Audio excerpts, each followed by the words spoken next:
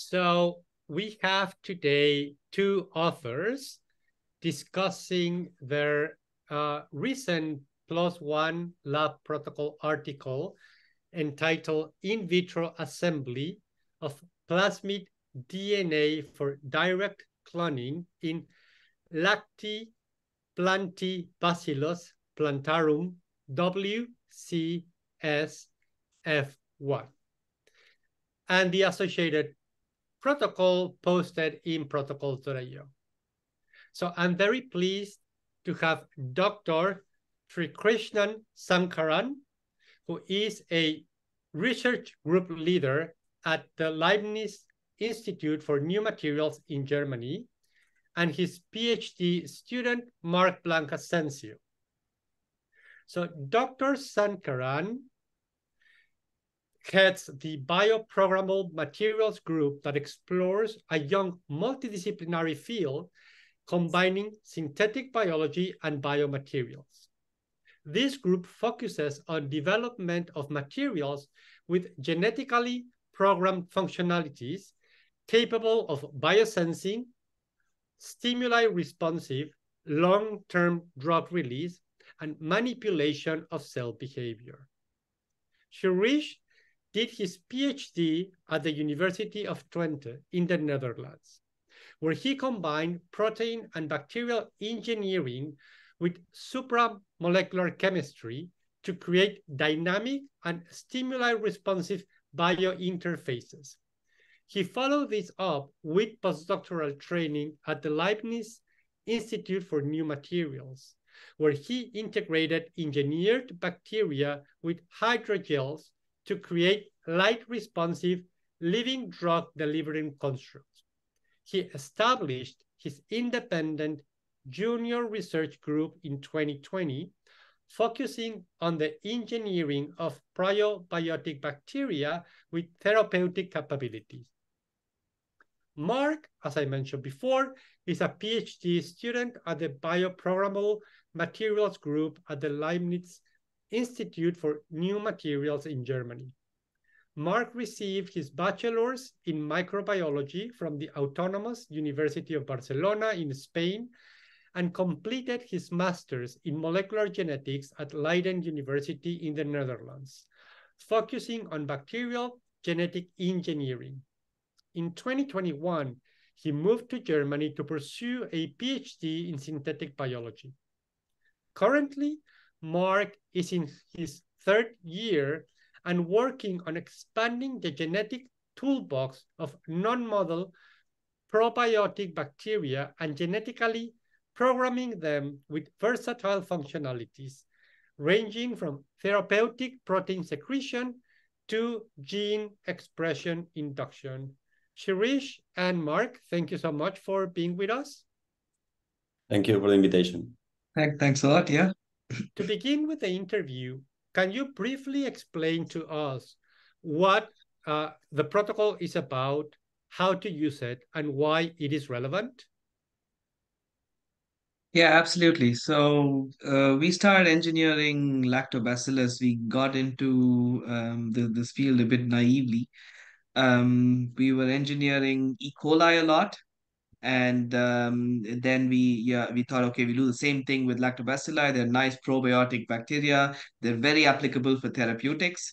And we immediately met a roadblock, basically, in just getting the DNA inside. We face problems like either the plasmid DNA doesn't go in or it gets mutated, or we have very poor transformation efficiencies. All of these things were a problem. So actually, yeah, Marc and the other co-author on the paper, Shaurik, worked together, tried out many different things, and came up with this direct cloning protocol to solve this problem. And I can give you a few details if you think that's relevant now. Yes, I think it would be interesting to know what was the state of the art and why previously published protocols for, let's say, more regular bacteria didn't work for you, and what were the modifications that you optimized to have it work in lactobacillus?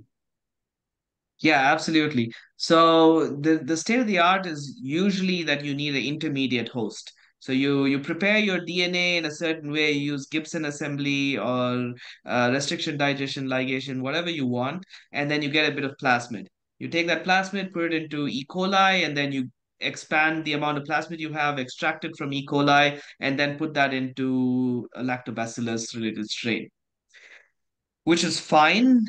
Previous reports already suggested that, okay, there are problems with this approach. Some people use Lactococcus lactis. In any case, this requires you to have, multiple origins of replication. Things have to be compatible with the intermediate host. And then it takes longer, basically, the whole process.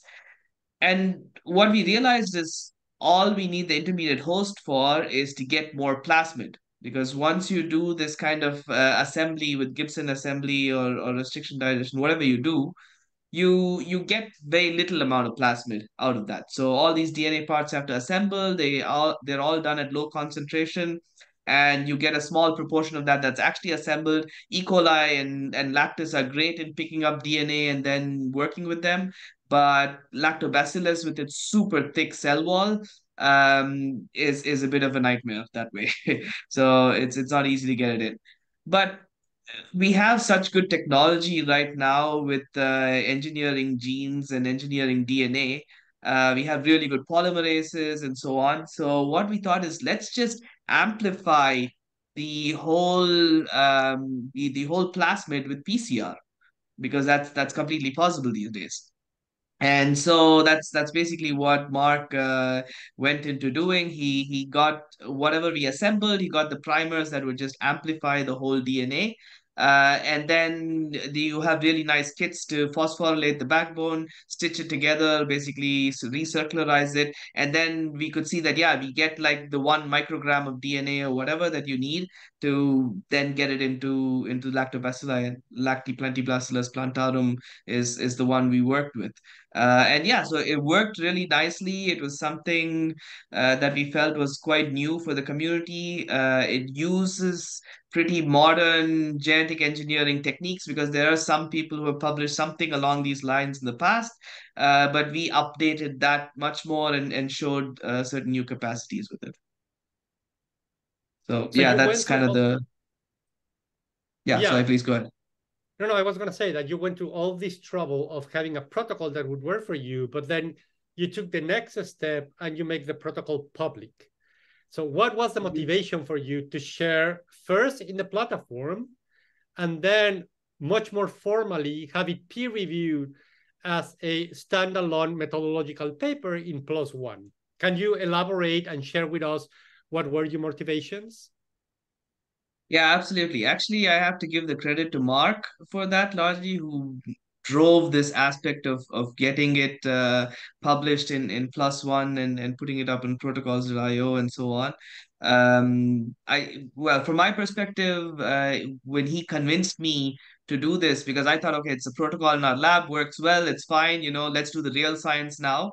But he actually convinced me that there is actually a lot of science in developing that protocol already. He did a lot of optimization. There are things that are non-trivial, and the field is pretty small in terms of lactobacillus engineering, but all the potential exists. So people always talk about engineering these bacteria for therapeutics, engineering them for certain food-based research, engineering them to understand probiotics better.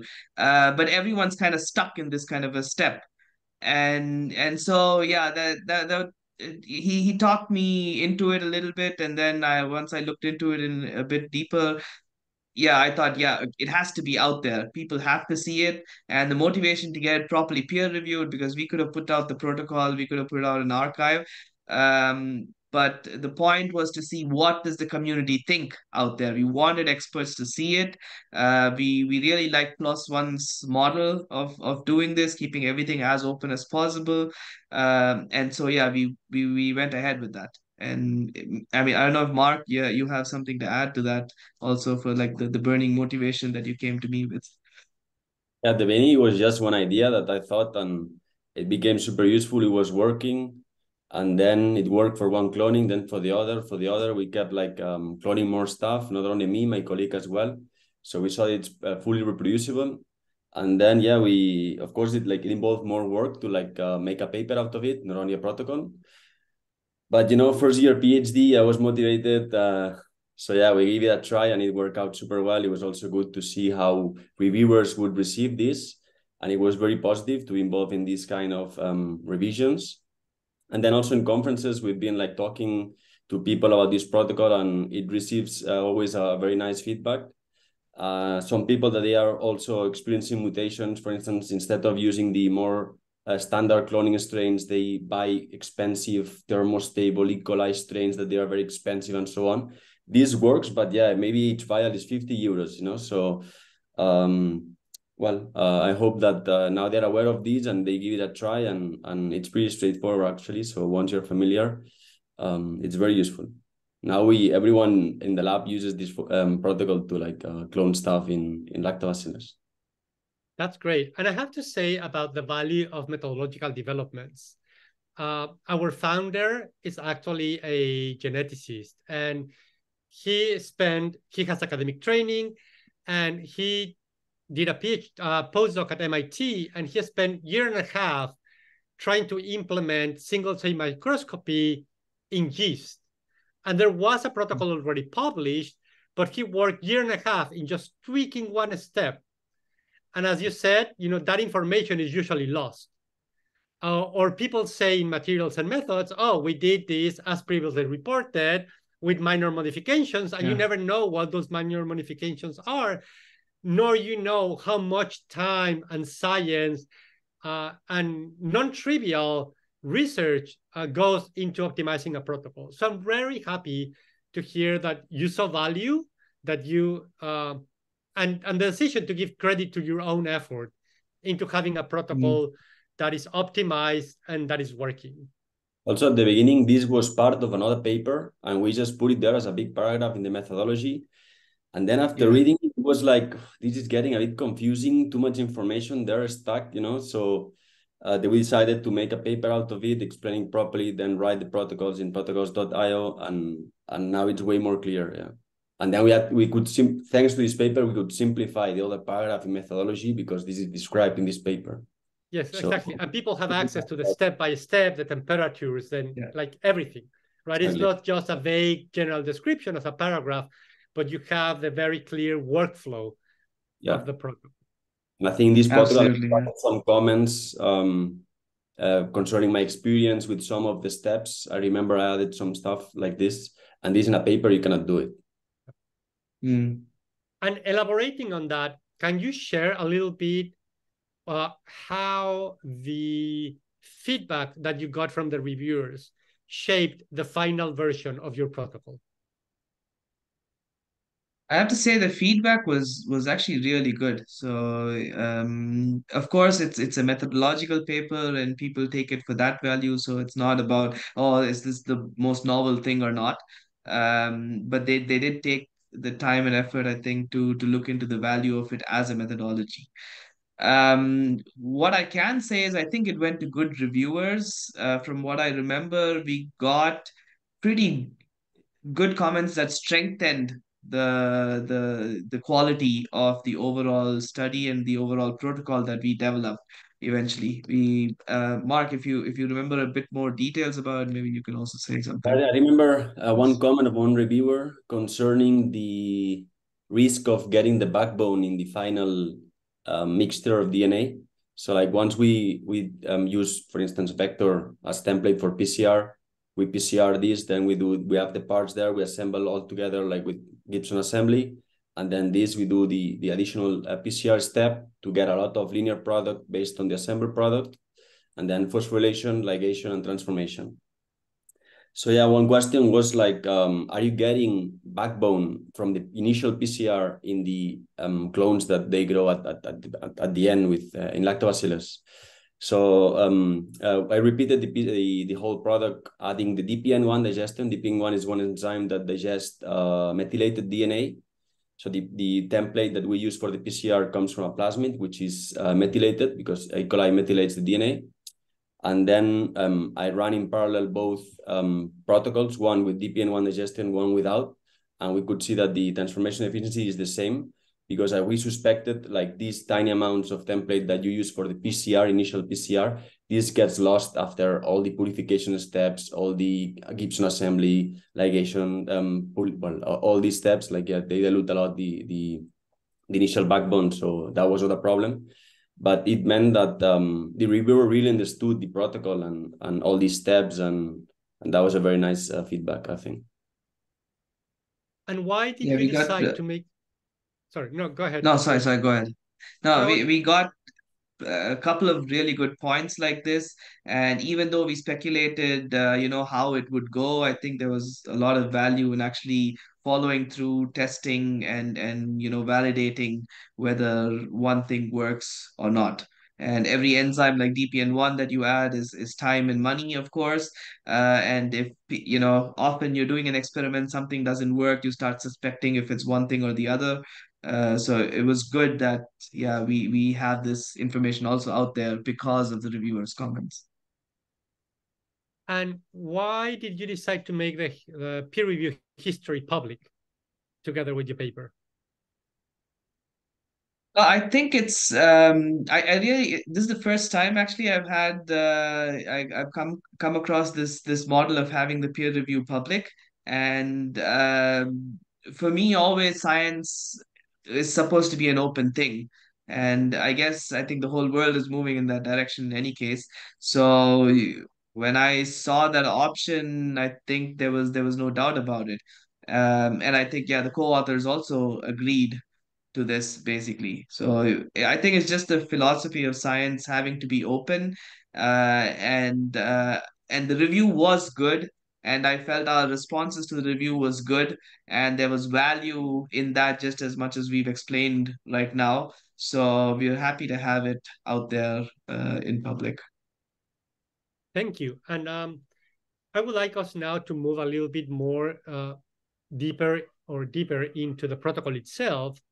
And I don't know if you can share what do you think are the most critical steps for the protocol to be successful, and if you could share this information with the users. Yeah, I think I can answer Marc, that. I'll leave it to you. Yeah. Yeah, I mean, for sure it's the PCR. The PCR that will amplify the assembled product. That's the critical one, because the rest of the steps are based on standard protocols and kits that they work super well, like the Gibson assembly kit, phosphorylation kit, ligation kit, DNA purification kit. So all these, they work very well. The PCR is the critical because it has to work. It has to work to amplify a lot of DNA. So you can circularize this DNA, and then you have circular DNA that you can transform in lactobacillus. If the PCR is messy or it doesn't work, then no chance that you'll get the protocol, like it will be successful. And then for the PCR to work, it also depends a lot on the size of the plasmid. Like at the beginning, for instance, well, I was starting the PhD, so we don't have a lot of genetic parts to clone in the plasmid. It was mainly the antibiotic resistance, the origin, and the gene of interest. Now, thankfully, we have other parts working, so we have to insert more and more parts in the plasmid, which makes the plasmid bigger. And this can be a disadvantage because sometimes this PCR is tricky. Like lately, we've been facing issues with plasmid that is 8-9 kb. And yeah, we kind of fix it. So we know that purifying, for instance, the Gibson assembly, the hi-fi or Gibson assembly reaction prior to the PCR helps, because for sure in the hi-fi reaction, you have several enzymes and buffer and so on. So you get rid of those, you have the assembled product more pure, and then you use this as template. This works better. Of course, that's another step, but some challenges that like arise, and well, we've been trying to like fix them, like this, like troubleshooting and yeah, trying out. And it's good that now more people are doing it, because like there are different kind of backbones and genes cloning there. One comes from one bacteria, the other is a human gene, so it's good to have more people working, so we have more experience, all of us. And we also had one aspect that was crucial was the amount of DNA used for transformation. at the end. So you had even a whole table of different amounts of DNA, right, Mark? And Yeah. you found like about 1 microgram was probably the best or so. Yeah, this was kind of reported that the more DNA transformed, the more transformants you'll get. But normally we stick to 1 microgram, which is easily achieved in this protocol. But yeah, like lower amounts like will decrease the transformation efficiency, but this is expected. Yeah. And I actually wanted us to discuss troubleshooting. And you, Mark, have already mentioned that as the plasmid grows, it becomes more complicated to handle. And purifying, it's something that you can do to increase efficiency. Are there any other steps that you have discovered since the time of publication that can be either troubleshooted or further optimized? Yeah, for sure. So right now, if I need to start a cloning from scratch, normally the insert that I'm cloning the vector comes from a synthetic gene. Because like this, I'm not using a backbone. So this PCR, well, I don't need to PCR it because I directly add the overhangs for the Gibson assembly in the synthetic gene. So I don't PCR this. I take directly this along with the PCR of the backbone in the Gibson assembly reaction. So then what I do, if the insert is, it must be only promoter, for instance, coding sequence and terminator, then you need to design the primer somewhere there. And you need the whole thing to be like mutation free because the promoter, you cannot miss any base, the coding sequence, you cannot miss any base, and terminator too. Thing is, terminators, for instance, they have this structure, they form these hairpins, so it's tricky to design primers there. Coding sequence, you never know. This gene might be from humans, so it might be like risky also, or like challenging to find primers that are suitable or that they can potentially work well in the coding sequence. And the promoter also, it's very 80 rich. So this makes it an issue also for the PCR because the annealing temperature is low and so on. Maybe it's not compatible with the polymerase and so on. So what I do is like I add some junk DNA in the insert, like upstream or downstream the terminator or the promoter. And that part like is like only for the primer design. So I have some part that the junk DNA, I designed there the primers that will cover the whole plasmid. And then if some mutation arises there, it won't affect the gene. But this involves planning because you need to design the synthetic gene from scratch and then use this. So now that I have way more experience with cloning and I've cloned many things. I that's what I do. I always keep the same. It's kind of a signature. I use the same junk DNA there. I have the same primer set that works very well. At the beginning, I designed like couple, and well, both primer set works well. And yeah, I use the same for all. And now that we have discussed, critical steps and troubleshooting, I would like us to take a step back, and I don't know if you can share with us what has been the significance of publishing this peer-reviewed paper for both of your careers at different stages, right? A junior independent researcher and a PhD student. Yeah, I think the this puts us on the map of lactobacillus engineering, basically. So we're a very young group. There have been people who are still around who have been working on this for 2, 3 decades. And they've done incredible work, which is the foundation on which we actually started, because of which we could at all start, because there are challenges that we just had to figure out from the literature. But yeah, we're completely new on the map in the end. And so this protocol basically kind of allowed us to say that, hi, we're here, we understand the challenges, and we want to contribute to helping this community, grow. And the protocol itself, plus one, is great. It gives us quite a good amount of visibility. Protocols.io is a very easy platform with which we can share the protocol. So we've done that with many people in the community now. And yeah, these kind of initiatives that you have now with this video call, for example, is really amazing.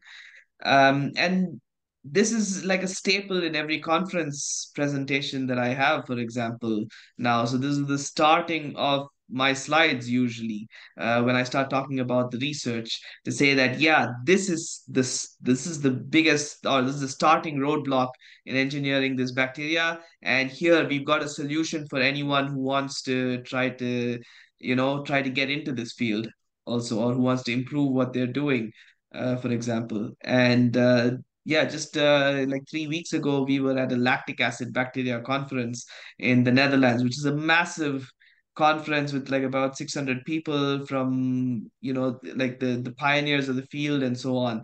And it was an amazing experience to actually be there and talk about this on stage in front of everyone, and see that it got appreciated, and people finding that there was value in this being out there. It was a little bit scary, of course. These are like the big dogs in the field, and if they think like, yeah, we're doing this in our lab every day, why did you want to publish this? But no, the response was actually very positive and very good. And it's such a nice feeling. We have the QR code on the slide, for example, and always point to it and say, the protocol's out there, everything's open, just follow it. If you have any problems, contact us. And yeah, so I think I don't think I can necessarily kind of visualize the impact right at the moment, but I feel in talking to people that there is an impact for the career, in showing that we are on the map of engineering lactobacilli. So, well, that is at least for me. I guess for Mark, it's probably a slightly different experience. For me, it was first like very good to see how an idea can be translated into a protocol and a publication. And also this paper is very different to a normal research article. Like normally, because this is mostly like about a protocol that we did some demonstrations to like make it a research article, but the way we write it and the way like, well, it's done and structure is different to like other papers I've been involved. So it was also very good to like be well, participate in this kind of publication. And yeah, it's right now it's super useful. I don't know what I would, many clones that I've done, not chance I would be able to do, have done it without without this protocol, like sticking to E. coli, or then like maybe, I guess we would have moved to like lactis. But then this is more time consuming. You need to be working with 3 bacteria at the same time and making competent cells and so on. Like I prefer to just like focus on one. At the beginning, like my PhD was mainly focused on E. coli and lactobacillus. Thanks to this protocol, I can do everything in lactobacillus, and I stick to one bacteria, and for me it simplifies a lot my life. So yeah, I'm happy with this. It's great to hear how both the protocol itself and the process of getting it published and the paper have positively impacted your careers. And before we wrap up, is there anything that you would like to mention that we haven't discussed so far? Well, we tested this protocol with other bacteria, so not only Lactobacillus plantarum, we also tested for Lactococcus lactis and Bacillus subtilis, and it also works. So like this is not limited to lactobacilli. Like people working with other bacteria that are hard to transform, they can give it a try, because potentially it must work as long as that host accepts unmethylated DNA. This is one of the inconvenience of this protocol, that it's based on a PCR amplification. Therefore, the eventual product is not methylated. So the host must accept unmethylated DNA, and then it should work. But yeah, we tested for these 2 bacteria, that they are the ones that we had in the lab as well, and it works very well for Bacillus, Lactococcus. So yeah, like everyone who has like difficulties like transforming DNA into hard to transform bacteria, they can give it a try for sure. I have to confess that I've learned a lot about molecular biology techniques just by having this conversation. And you, Shri, anything that you would like to add, or we're good? I think, yeah, I think we've actually conveyed the message really well so far. We're just very happy with the protocol. We're happy that it got published, and we're really happy with the experience with protocols.io to systematically describe it in steps.